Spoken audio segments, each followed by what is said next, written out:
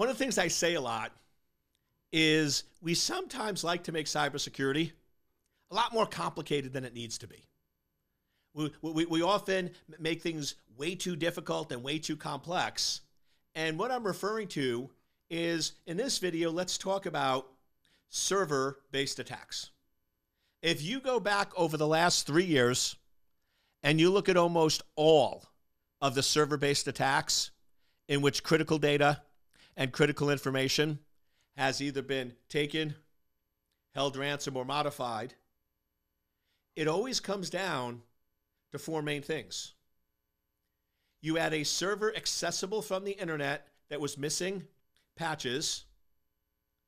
The server contained critical information. Sorry, I combined the first two. So the server is accessible from the internet is one. It's missing patches, which is two, right? It contains critical data, which is three. And the encryption keys are stored with the data. Almost guarantee, if you go back and look, those four things are always present. Now, in a perfect world, we fix all four.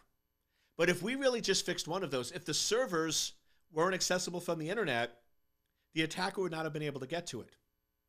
If the server was fully patched and up to date, they would not have found a vulnerability.